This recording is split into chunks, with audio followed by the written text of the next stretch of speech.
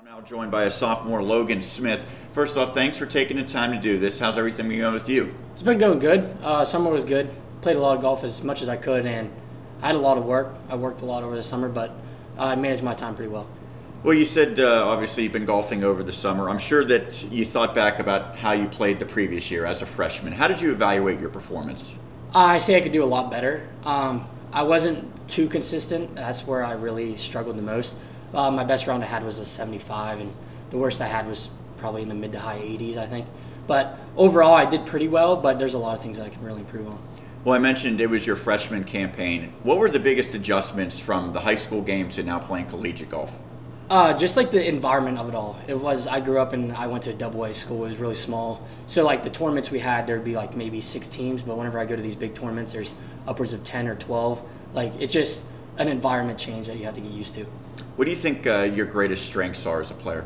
Probably my mental capability. I'm really good with like staying in it throughout the entire round. That's majorly my best part.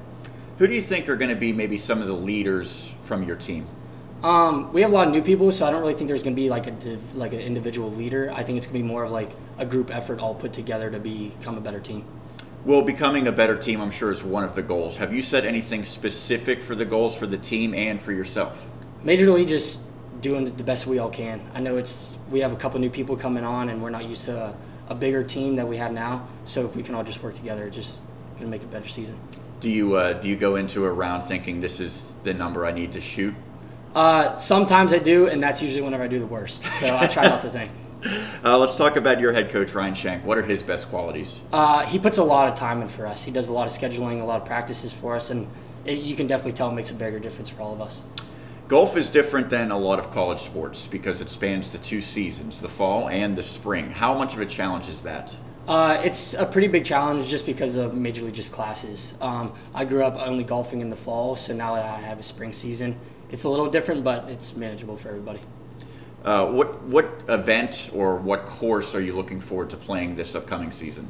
Probably just Allegheny Country Club. I know we have a big tournament that we have there, but other than that, that's probably the best one I'm looking forward to.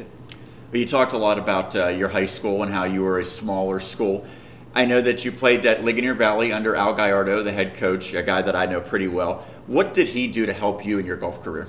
He helped me stay out of my head. I used to think too much about what I had to shoot or changing my swing, so he helped me get out of my head and focus more on like loving the game of golf, not as much thinking too much about the game of golf.